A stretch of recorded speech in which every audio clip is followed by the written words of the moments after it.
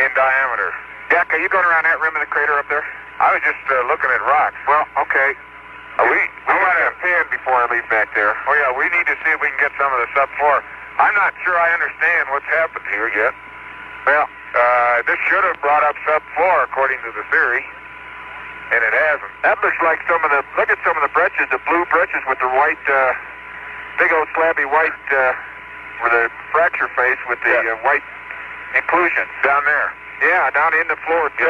Yeah, it has that appearance, all right. Hey, Gene? Do you see that rock, that rock that's fractured in sort of a pyramid shape down there? Out here on the right end of the floor down there, that big one? Yeah. It's sort of pointing west, pointing east. That's a unique fracture, isn't it? Roger. And there's another one that fractured. And we'd like to move in from here in about 10 minutes, so we probably better be trending back towards the rover unless you're seeing something really great out there.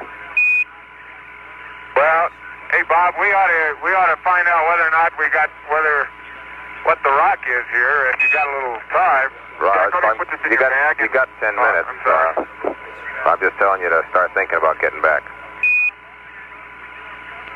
Yeah, we're always thinking that way.